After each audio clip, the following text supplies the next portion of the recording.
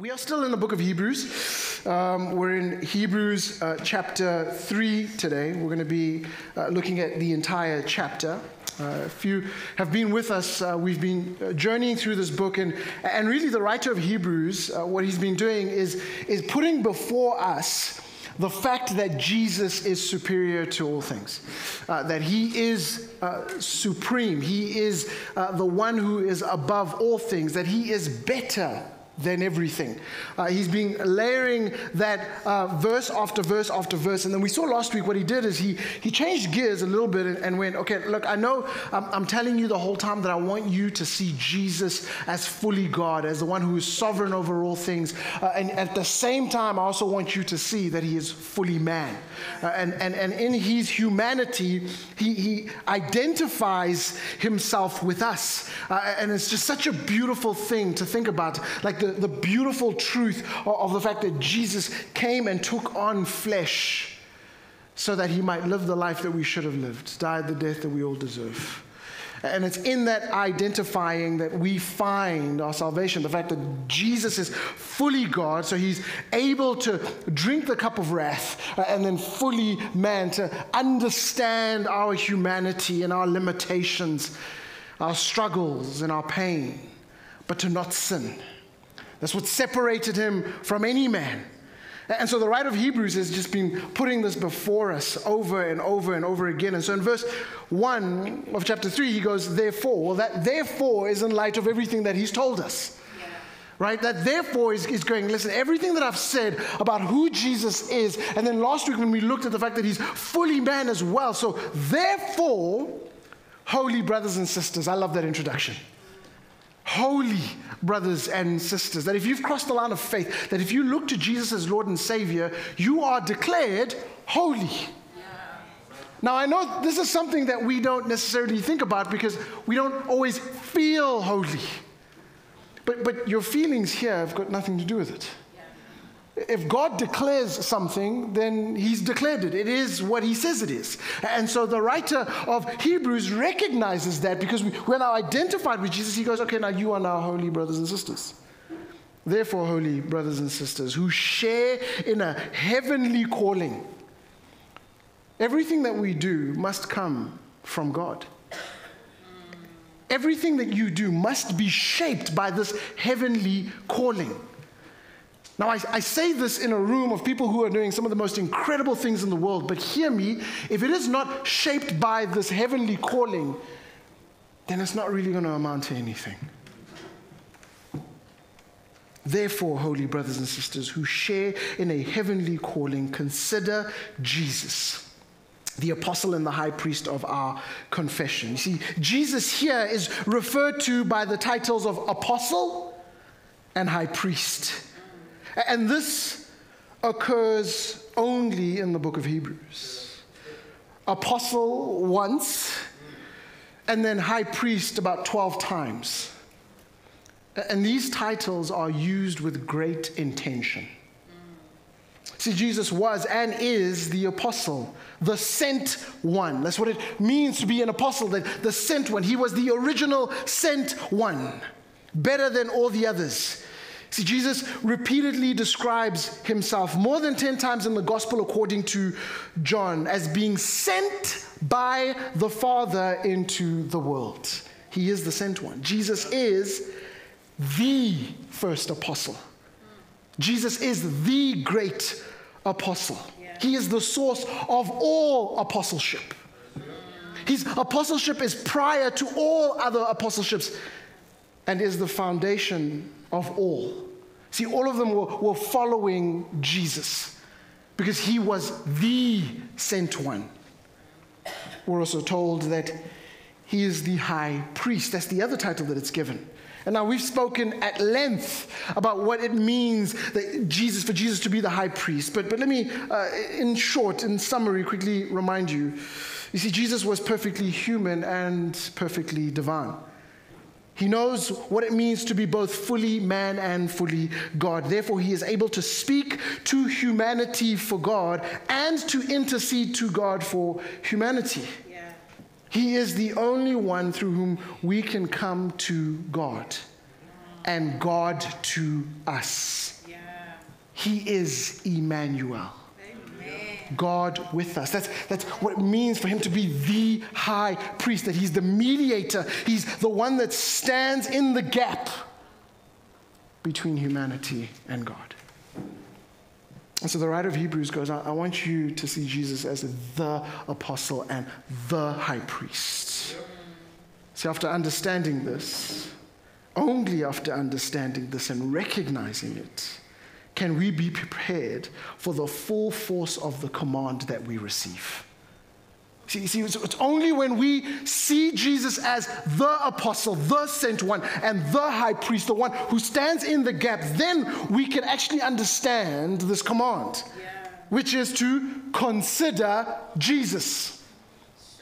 Consider Jesus. The New Living Translation says it this way: think carefully about this Jesus. The NIV says it this way: fix your thoughts on Jesus. Jesus is that important. And so consider him. R. Kent Hughes says this on the matter. He says, fix your thoughts expresses attention and continuous observation and regard. It means to apply one's mind diligently, to fix one's attention in such a way that the significance of the thing is learned. How does one fix one's mind? It begins with desire. Along with desire, fixing the mind calls for concentration. Concentration, of course, requires discipline. Discipline, I want you to think of an athlete or one who's doing research for their master's or PhD degree, of which I know many of you know about. And then lastly, fixing our thoughts on Jesus requires time. Yeah. Desire, concentration, discipline, time. Desire, concentration, discipline, time. And so as you consider Jesus, my question to you is, how are you doing in those areas?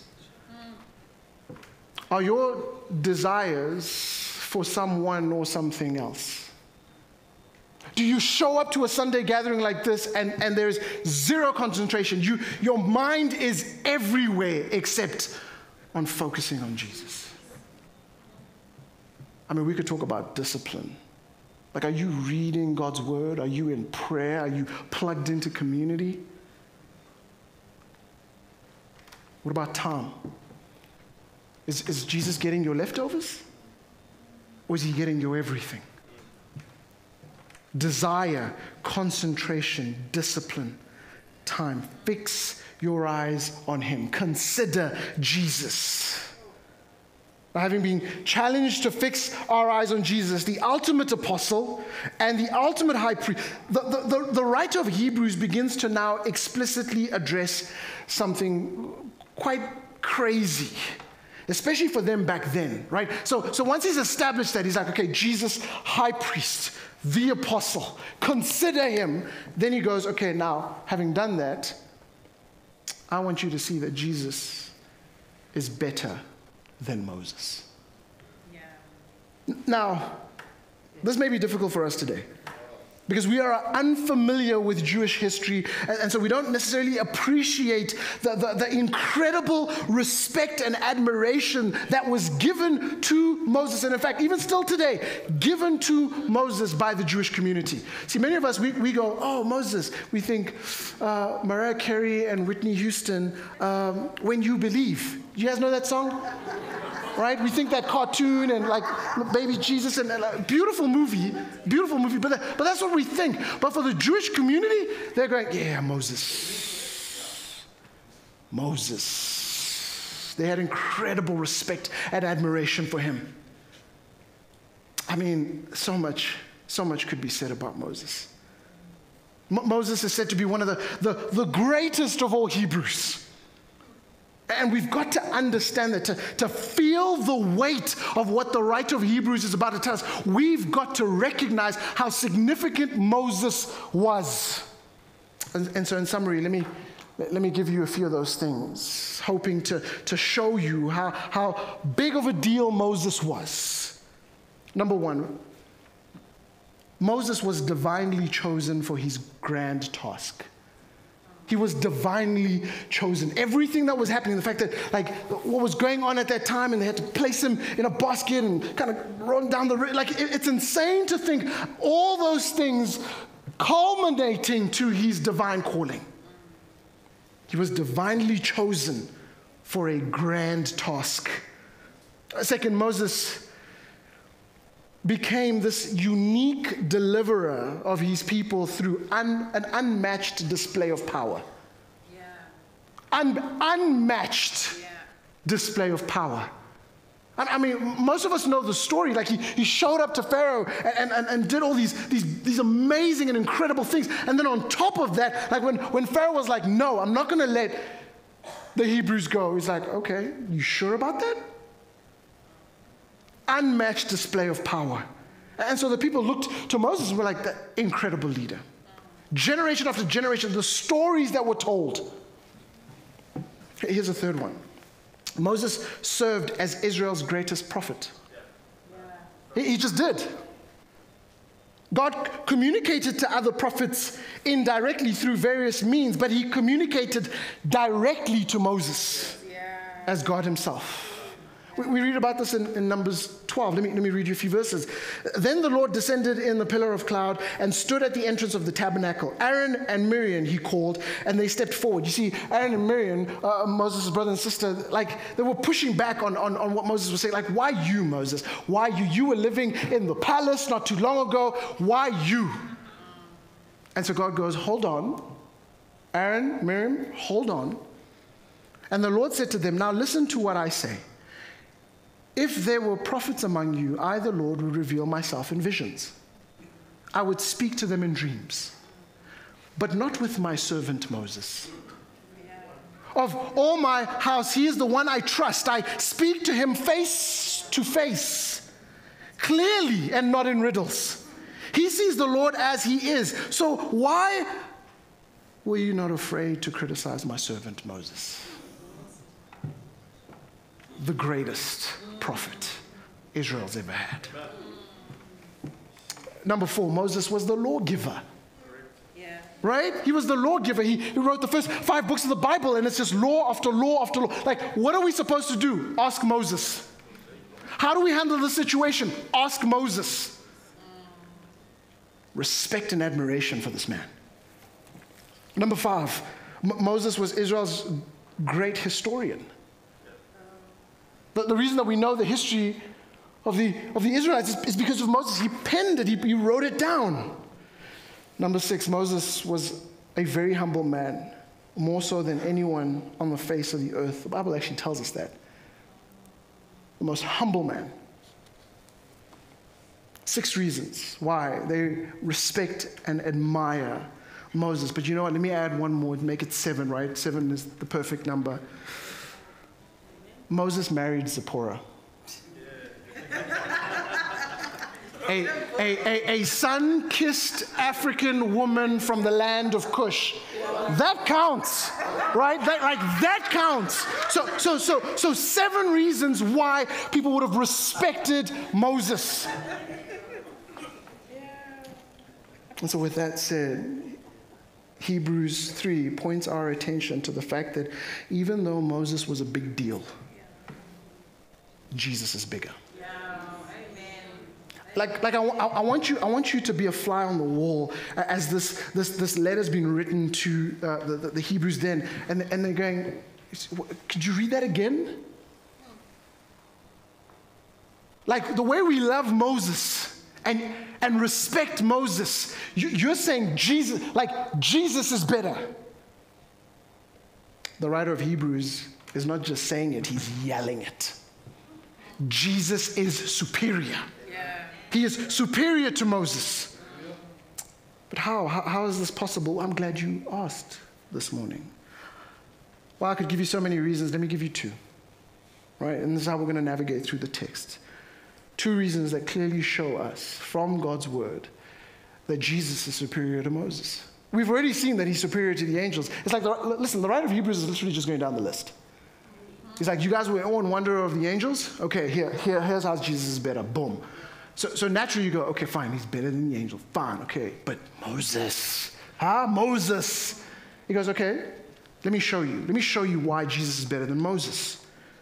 Reason number one, Jesus is superior to Moses because Jesus served as a son over God's house, while Moses was a servant in God's house.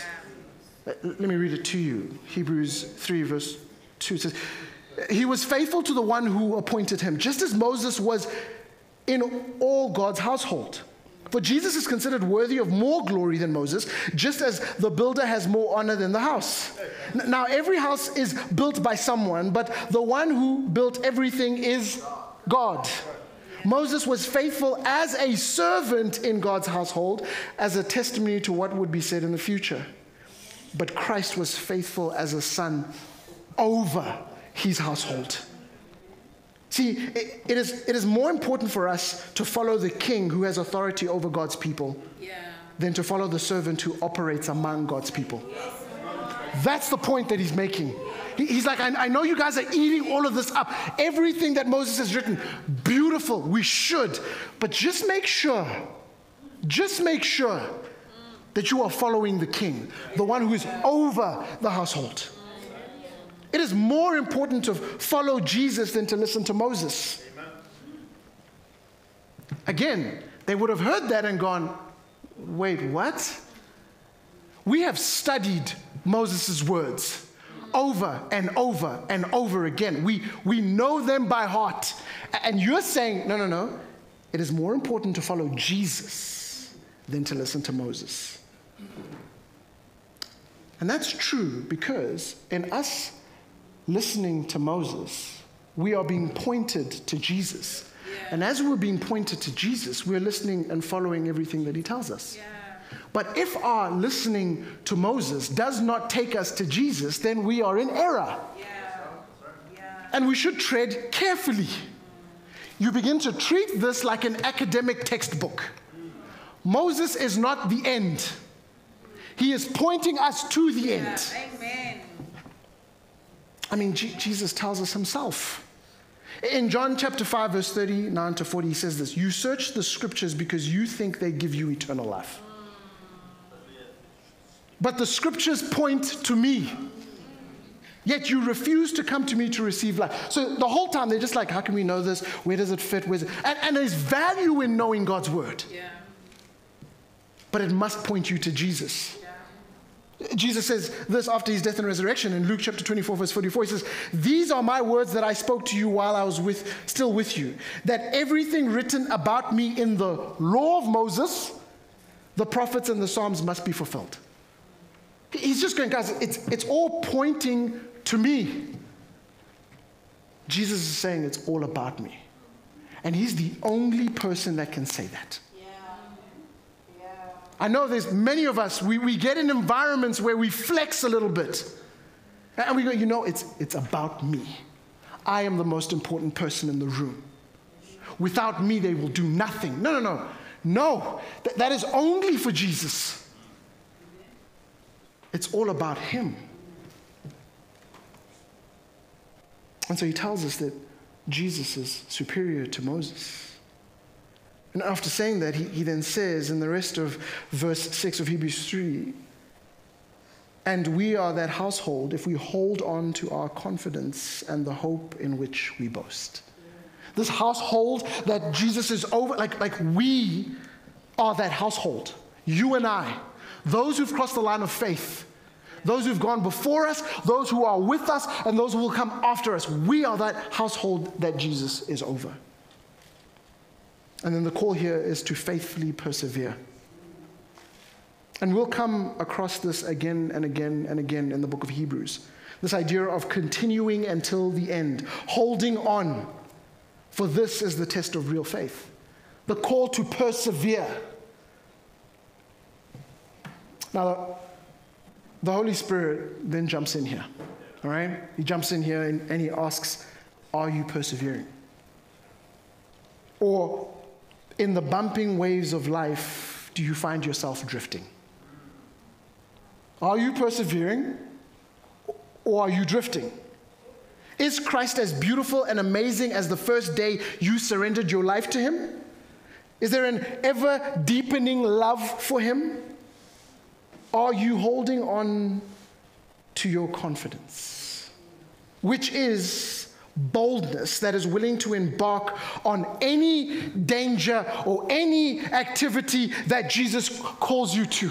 It's that level of confidence. You are so anchored in Jesus that you're like, you know what, whatever he tells me to do, I'll do it. Whatever he says, I'll do it. The posture of our lives should be like the servants at that first miracle, where Jesus' mother says, you know what, whatever he says, do it. And I want us to pause here for a moment, because I think we read way too quickly, and this just becomes normal. You're at a wedding. The wine runs out. That's a big deal. Like, it's massively embarrassing. And so Jesus' mom recognizes this, goes to Jesus and says, you know, hey, I need you to fix this. I love his response, but we won't get into it right now. But she says, fix this. And then doesn't wait for him to, like, turns to the servants and goes, whatever he says, do it. Jesus then says, okay, fill these jars here. These jars were used for washing hands, and like it was the water that was used to cleanse after eating, and so he says, fill those jars, those nasty jars, fill those jars with water, and then go, and then kind of serve the people. Now, can you imagine that for a moment if you're a servant? Like you're talking amongst each other, like, man, this is ridiculous. Like what? Like we're gonna go serve, and like people are gonna look at us and be like, why are you serving me water from this jar? But they do it, and they go and they serve. Most of us know how the story ends. The water turns to wine. In fact, not just any wine, but incredible wine, the best wine. That's a massive risk to take.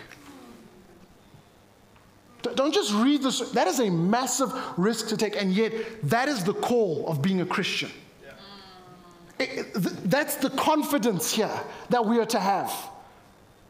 Whatever he tells us to do. You know, let me take it further. I know many of us in here are praying for a miracle.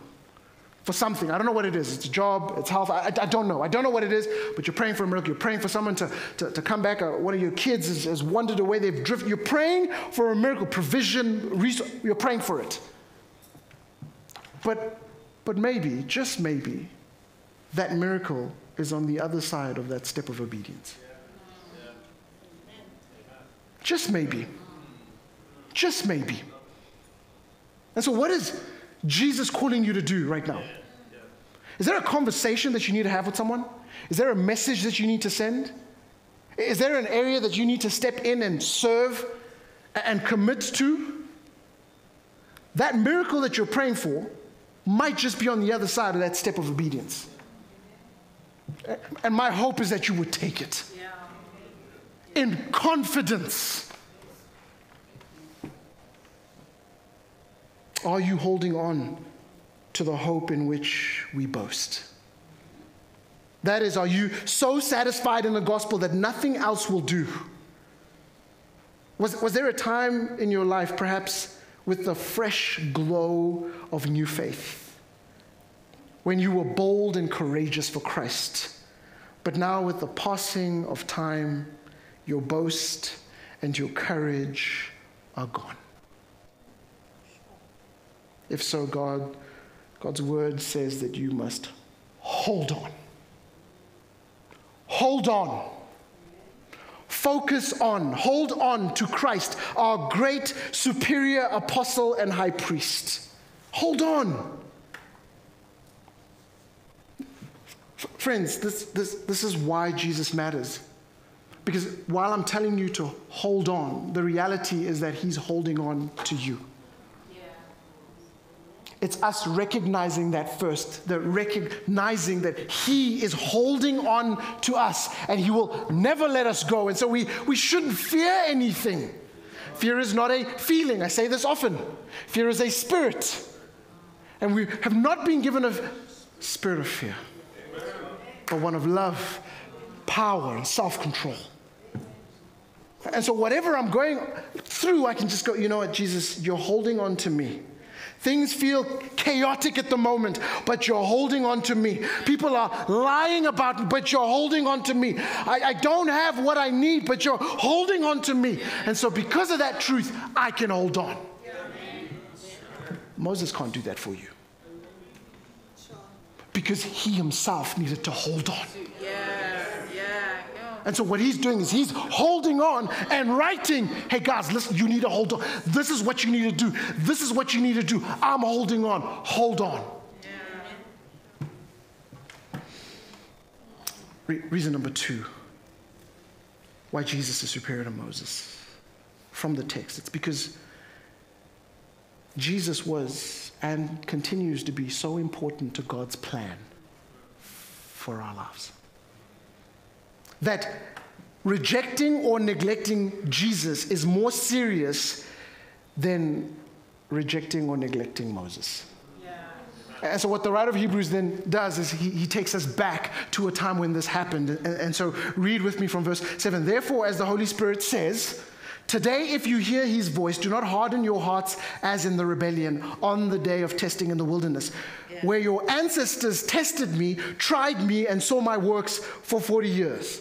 Therefore, I was provoked to anger with that generation and said, they always go astray in their hearts, and they have not known my ways. So I swore in my anger, they will not enter my rest.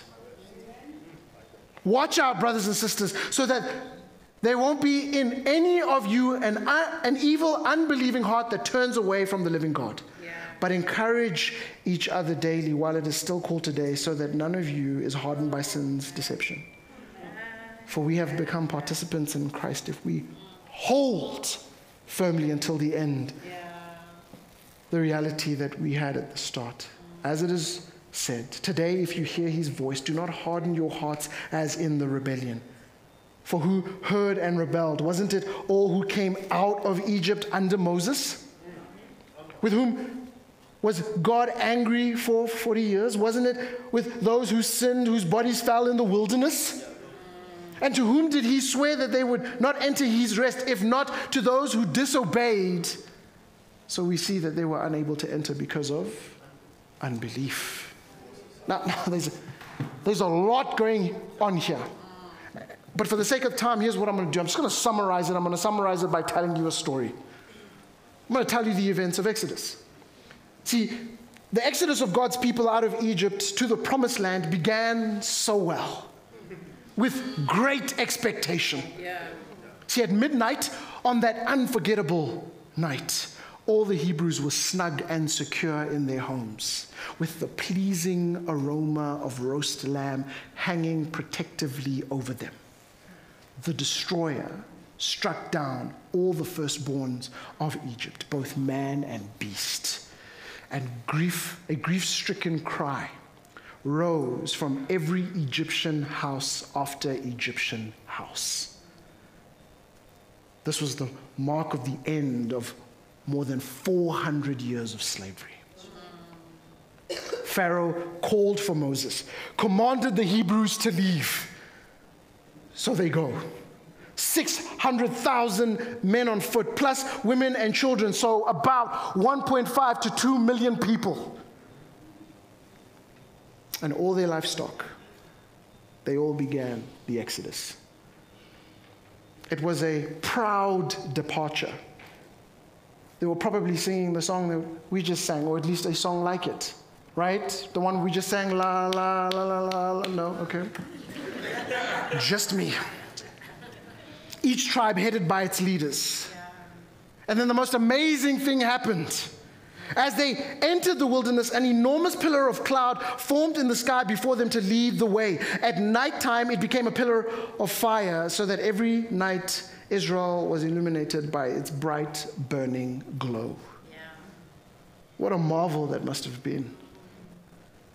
To see that against the backdrop of the star-scattered desert sky.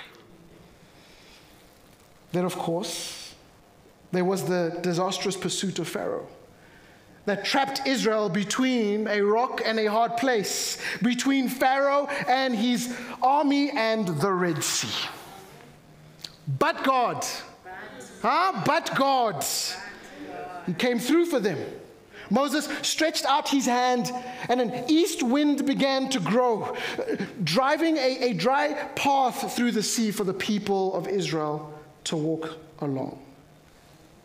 It provided safety for them. God parted the Red Sea, allowing them to cross, and just at the right time, closed up the sea. And that was the end of Pharaoh and his army. God was with them. What do? They burst into song. They respond in song. With tambourines and dancing, they sang a new song to God. Let me give you a portion of it. Sing to the Lord, for He is highly exalted. He has thrown the horse and its rider into the sea. Man, we should be writing songs like this. We made it through COVID. We made it through the pandemic. We made it through depression. Like, sing a new song. Like, that's their response to what God did. They sang their faces off. Awe and wonder gripped the people. They sang in honor and admiration to God. What an incredible beginning. Can you imagine that? After more than 400 years of slavery, now you're free. Soon they would be in the promised land. And they would forever enter their rest. It all began so well. But we all know the story. It ended so poorly. I mean, of the millions of people who left, only 2 over the age of 20 ever got to the promised land. And that was 40 years later. Think about that. We started off so well. And then we found ourselves in the wilderness for 40 years.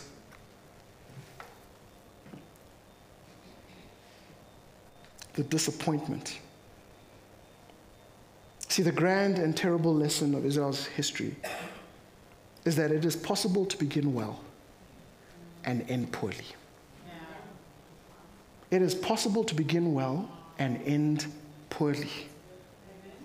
The Israelites wandered for 40 years in the wilderness after rejecting and neglecting God's commands. This is why the writer of Hebrews says, in Hebrews 3, verse 12, he says, "Watch out, brothers and sisters, so that there won't be in any of you an evil, unbelieving heart that turns away from the living God." See, the hardening of hearts haunts the writer of Hebrews. Because he knows that it's a reality. It haunts him. His worry is that the fate of the generation of the Exodus will be repeated by them. My fear is that it will be repeated by us. See, many of our spiritual exoduses have been beautiful. Literally, we could, one after the other, we could spend the whole day sharing story after story after story of what God did. Here's where I was going, but God. Story after story after story. But the question is, when hardships come, when trials come, when challenges come, what do you do? What do you do? How will you finish? We won't finish well if we do the same thing that they did. He tells us that we're to protect our hearts. See, the rebels in Moses' day missed out on the promised blessing of entry into the earthly promised land. But hear me, rebellion against Christ forfeits the even greater blessing of eternal life. That's the comparison that the writer of Hebrews is doing. He's going, guys, listen, you all know how bad it was for them. We know the history. But if you reject and neglect Jesus, what you miss out on is eternal life.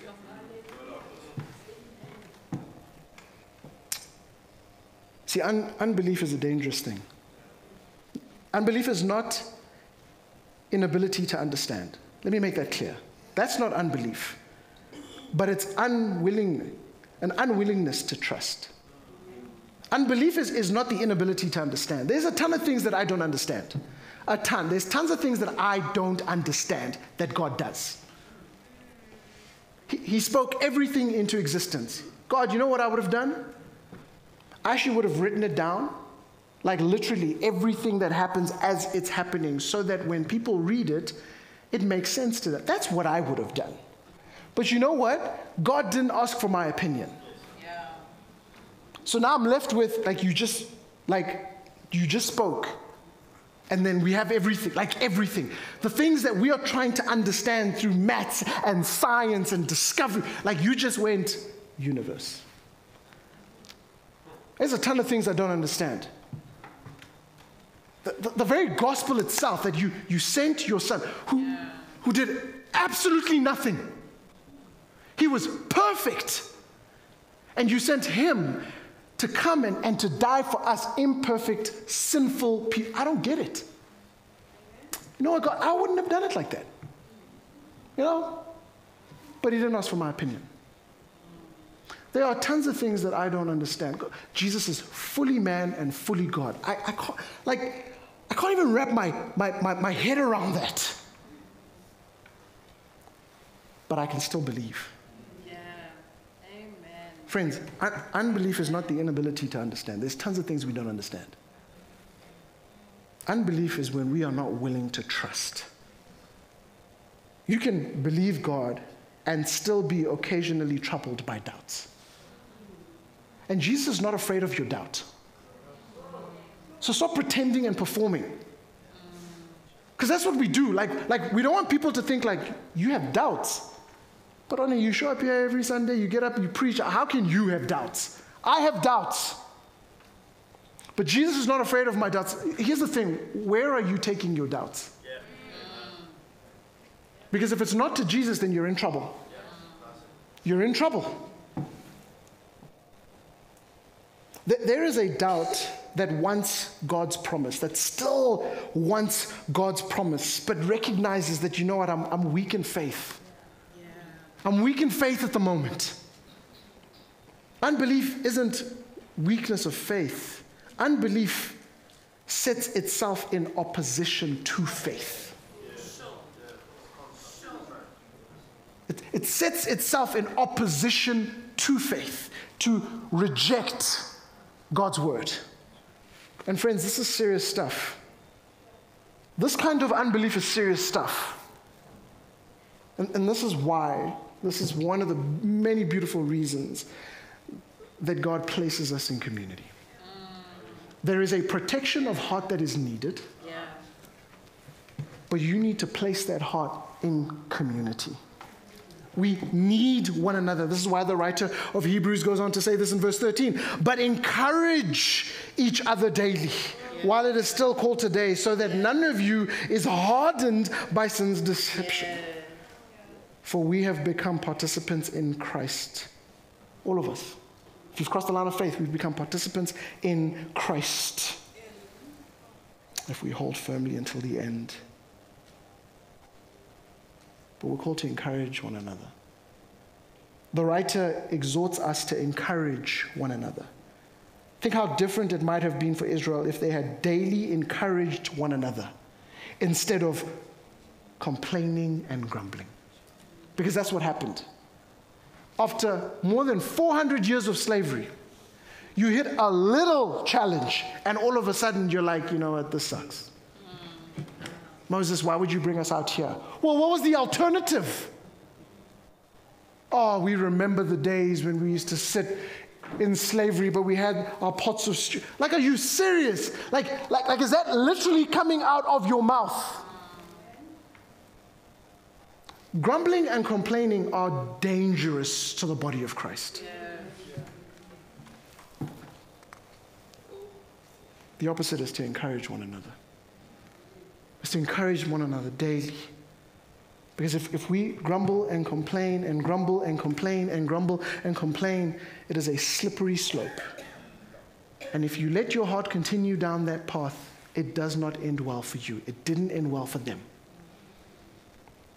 Isolation, and particularly isolation from the mutual encouragement of the body. It's a dangerous thing. Friends, even Paul the apostle, Paul, the way the Jewish community looks to Moses, that's how, let's be honest, that's how we look to Paul the apostle. What a man. What a church planter. What a pastor. What a preacher.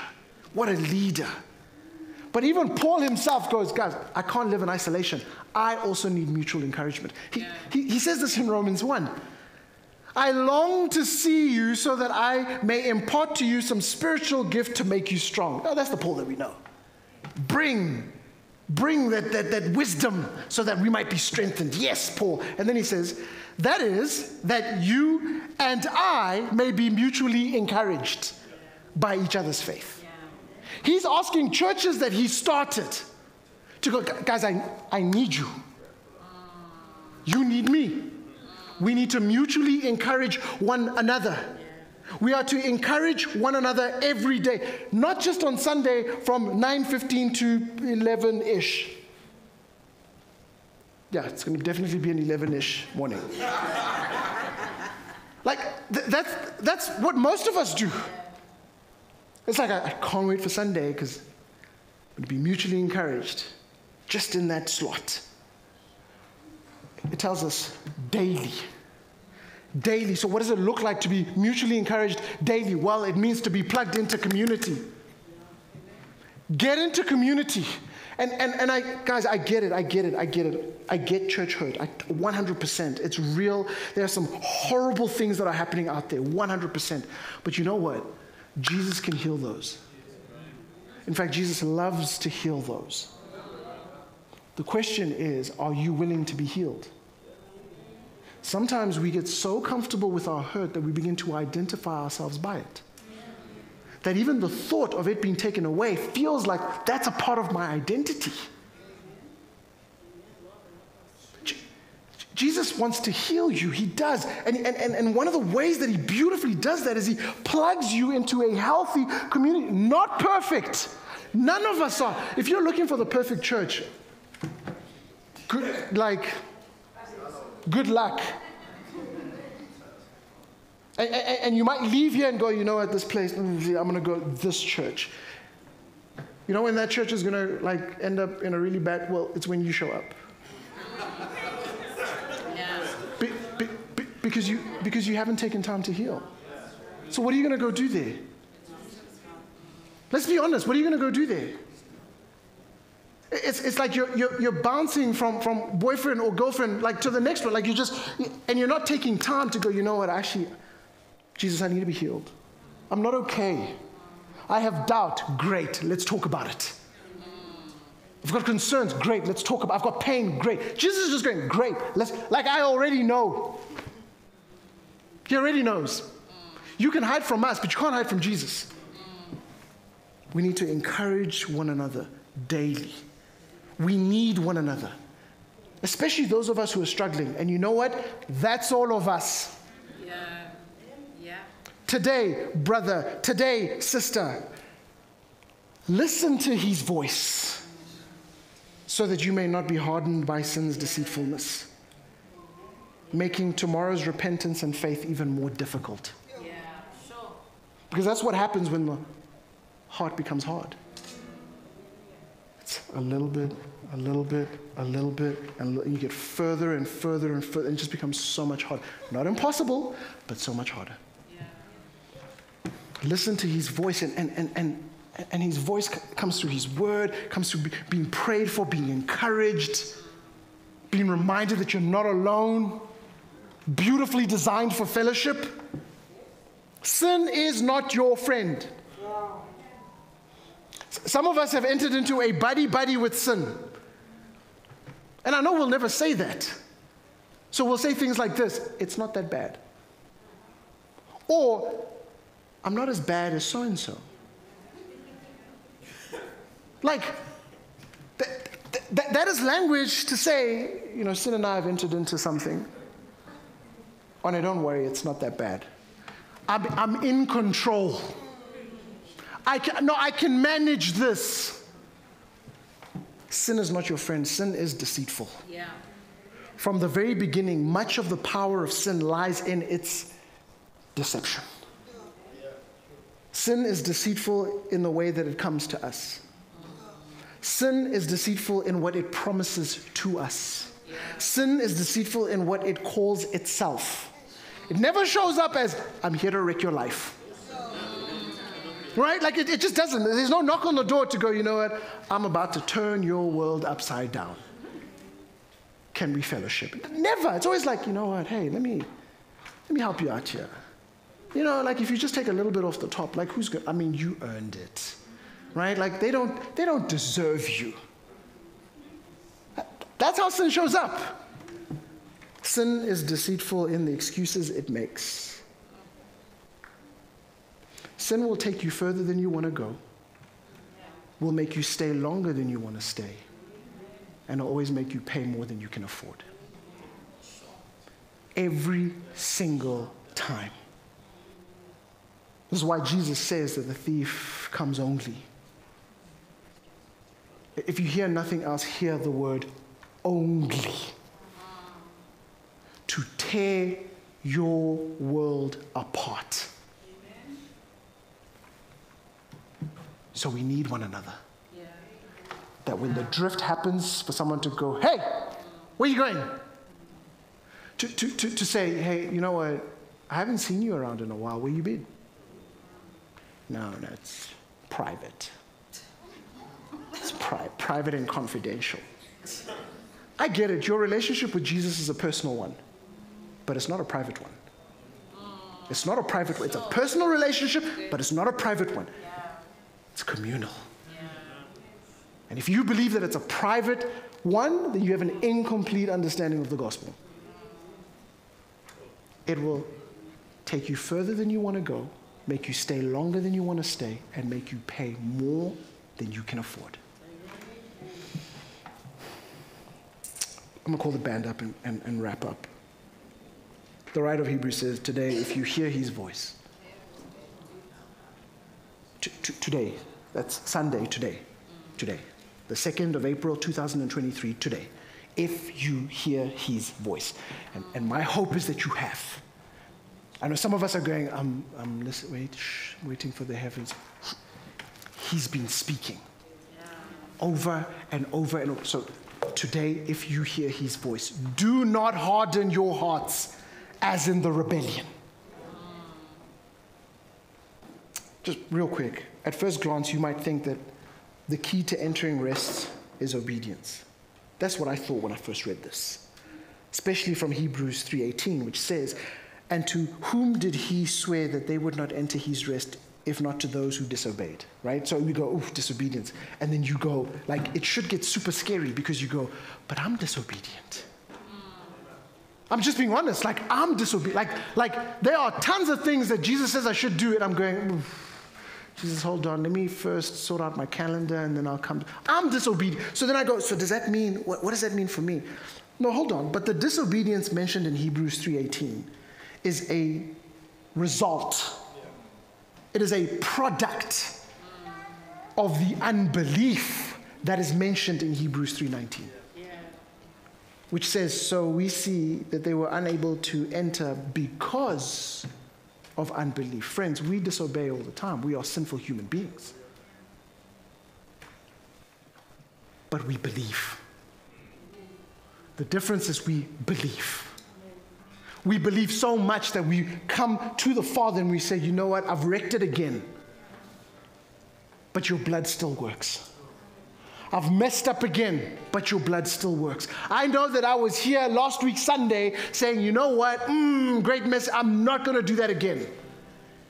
And by Tuesday, I was already swimming in my sin. But we have belief that he continues to forgive, that he continues to love. We are told that those who are in his hands can never be removed. So today, if you hear his voice, if you hear him saying to you, I love you more than you could ever imagine, I'm pleading with you to listen to me. Because if you follow me, you will find life and life to the full. Do not neglect my commandments. But if you mess up, don't listen to the father of lies who says that you're done, that you can never go back to the Father. In fact, the Father can never look at you. That's not true, because when the Father looks at you, he first sees his Son Jesus, and then he sees you. That's the beauty of our identity in Christ.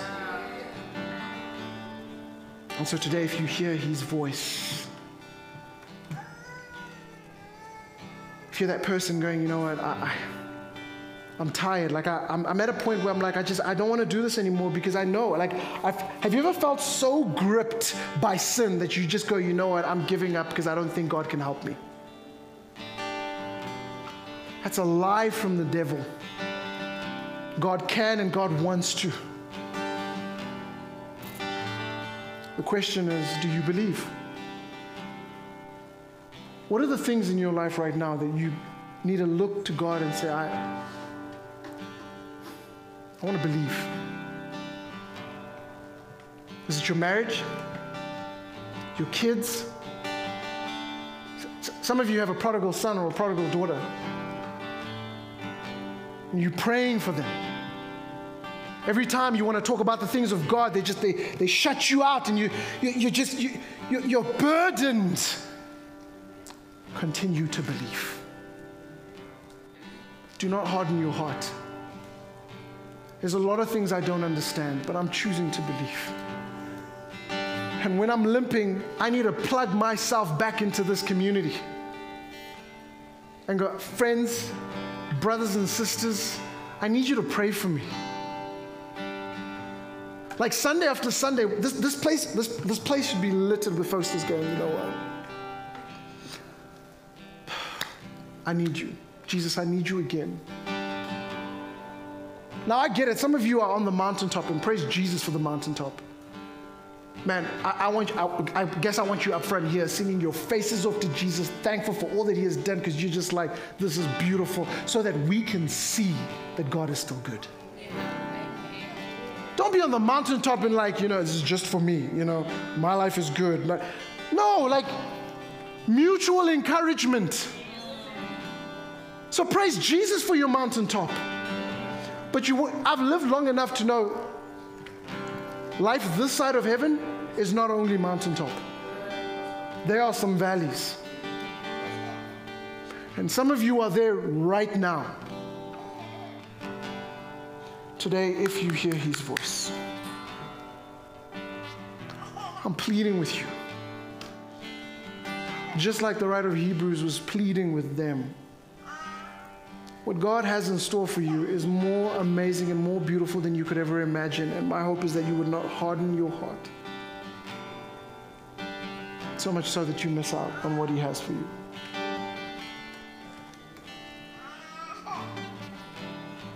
In a New Testament context, our belief centers on the superiority of Jesus Christ. The truth of who he is, fully God and fully man. And his atoning work for us as the faithful high priest. When we trust in these things, making them food for our souls, we enter into God's rest. And so I'm going to pray for you. I'm going to pray for all of you that you would be able to enter into his rest even now in this moment. We're going to talk about it in a couple of weeks, where Jesus is greater than the Sabbath day because he is our rest. All right, so that's a little preview, but I want to tell you now that you can enter into his rest right now. You're wrestling with it a lot, and your mind is everywhere. You're stressed, you're anxious, the uncertainty of tomorrow. You can find your peace and rest with Jesus right now. And so heads bowed, eyes closed. Father God, I pray that you would meet us where we are right now in this very moment, that we would take time. I know we're always finding ourselves rushing to things, and even in this week as we look back to Jesus, where you started on Palm Sunday and heading to the cross, like even in that there was no rush.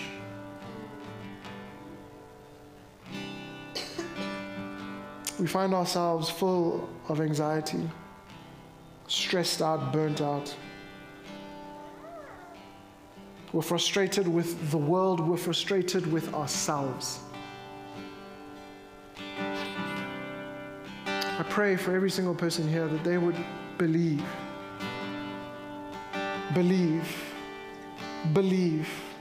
that you are who you say you are. You're the good shepherd. The one who's willing to leave the 99 for the one. And so in this place, there are many ones. You're coming after them.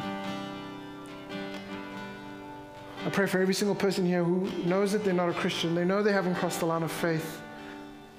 Maybe they've been around a lot of Christian things. They've been to church and they've been to community groups.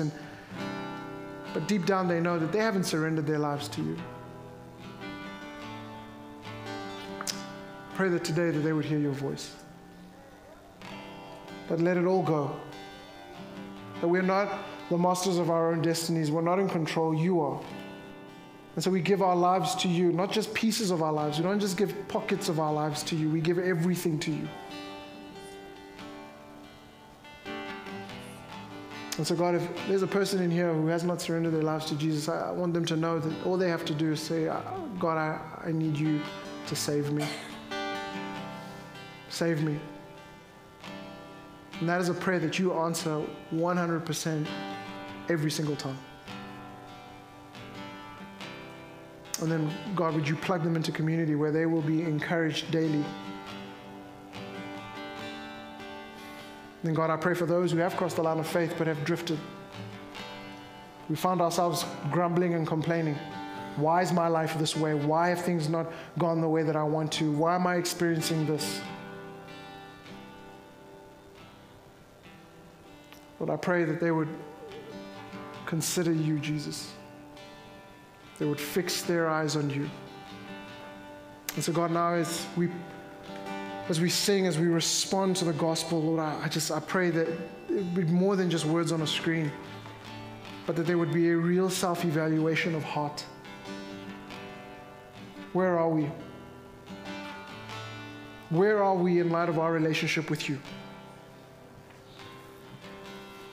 All of us are in desperate need of a Savior. His name is Jesus.